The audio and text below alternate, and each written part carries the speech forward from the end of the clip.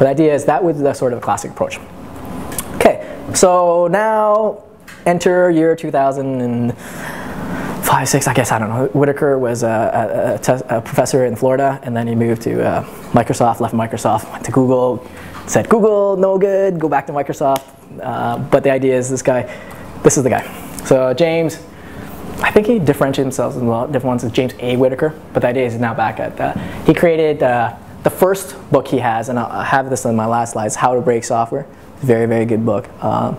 He talks about a lot of different attacks and gave you great ideas. This one is getting popular now, which is software testing tours. SAP, Microsoft, that's the method that they use. And sometimes SAP now go to a group and help them test and stuff like that. They'll go say, do these testing tours as part of their test process.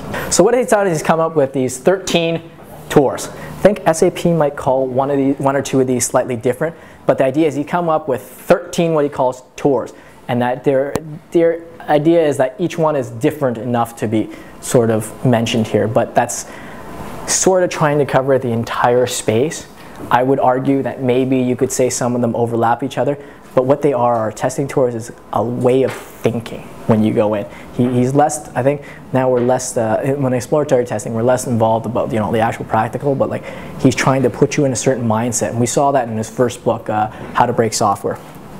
So, let's talk a little bit about these 13 tours, and once I get through that, I'll kind of like hopefully talk a little bit and see if you guys understand what the idea of a tour is. Kind of I show you like, this is a monkey, this is a monkey, this is a monkey. What is this? It's a monkey, right? Like hopefully you kind of put pictures together, because it's really hard sometimes when I talk about tours and explain what a tour is. It's much easier. I show you all the examples, and then you go, oh, that's what a tour is. Or maybe that's not what a tour is, okay? Okay, so the first one, let's talk a little bit about guidebook tour. So also known as the Helper F1 tour. Okay, the idea is that you're following the steps to the tutorial to see, to the T. So a little bit, it's sort of a rework of a little bit of the happy path. Okay, but the idea is here you're going for the guidebook. In this case, in a way, you're also testing the guidebook itself, but you're going the happy path, right? Like they never go, rarely in F1 help, they say, if you press Alt-D right now, system will crash. Like they're telling you things like go here, go here, go here, right? So like for example, here is like, I think I chose like, because I was doing this presentation, I think how to do a quick style on a smart graphic or something like that, right? And there's usually 1, 2, 3, 4, 5 steps. So this is an example of Microsoft F1 help, but that's the idea, like what you're doing. So lightweight ceremony, you can, you might not create a whole testing suite for that, but you might want to say, well, you use that documentation that we already have. So that's why I say you should be able to leverage the documents, usually because the feature is more important enough to have a help file or help guide, so usually it exists, right? It's kind of one in the cart and the horse, right? Usually important features have help, and features that have help are usually important features. Okay. This one can be done by anybody who, I guess now that you mentioned the language thing, anybody who reads the language of that one specific type of localization. So low barrier to entry in this one, okay? Next one, the money tour, okay? These are things that bring people to your application or your portal or anything like that. The idea is what makes users come to you. What is that golden thread, that important thing to you? So for example, Vegas, Strip, casino, man, that's why you go there. Like maybe you visit the Hoover Dam, but most people go and go to the casino, right? That's what we're talking about here, right? What brings customers to you? And just like casinos last week, focus on the star features. This has to do with prioritization. You're now looking at those features that either differentiate you or core to user or kind of stuff like that. Withdrawal bank money from your ATM, I would say, is a star feature of an ATM, right? I don't think anyone's going to argue anything different, okay? So that's the money tour. Somewhat linked, but slightly different, is the landmark tour. And the landmark tour is, in sort of James Whitaker style, the idea is like how you kind of go on vacation, right? So like, for example, this is Paris, great city, went a couple years ago, got some time off for a customer meeting. First thing I do is pull up the map, and I pick all those landmarks I want to go to, and then I drew my backpacking out of the room, traveling salesman, best way to get around to all of them, right? The idea is here is the landmark tour is one of the ones where you isolate what you call landmarks or what important states or features or places or pages, and then what you do is you start connecting the dots between the two, right? Obviously, we don't brute force it and say go from every landmark to every other landmark, but the idea is like this is one case that you can cover every landmark but you do it in sort of a, you go to one spot, you get your bearings again, you go to another spot, you go, so what happens is you pick the must-see landscapes, you optimize your route through the landscapes, and then you go from landmark to landmark. And you do that as a one trip, so you don't start all over.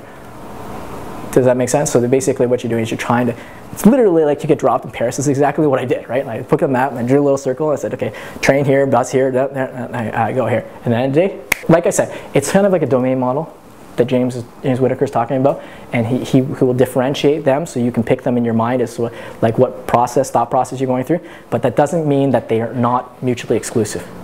So the intellectual tour, I don't think you're here, but the idea is like, everybody has that geeky guy in class, you know, who sat in and like asked all the questions, and then half the time you didn't even know what he was asking, and the prof was like, would just go off on a tangent, and you're like, the rest of the class is like, I don't understand what's going on here, right?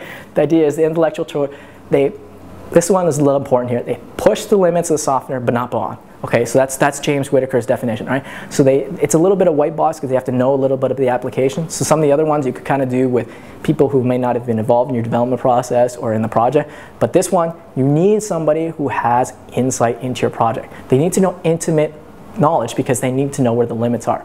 If they don't know the limits, how can they get close to the limit? Does that sort of make sense? Right? So that's the intellectual tour. This user is not the 90th percentile.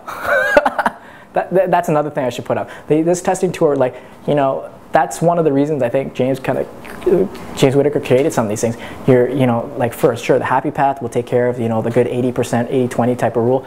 This guy, he's the one geek in the class as opposed to the 99 guys. He is not the norm. If you're asking that question, it's bang on, exactly right. You are not trying to be the norm guy. You're trying to be within the bell curve in this particular, because you're not going beyond the limits, but you're not in the middle of the bell curve at all. You're definitely near like, you know, 10th, 5th percentile or something like that. And, okay, so this is the next one is the FedEx tour. I got this off the FedEx site, and they said, this is generally how your package gets to Germany, or when I send stuff to Germany, how it kind of goes, right? The FedEx tour is like online tracking for your app.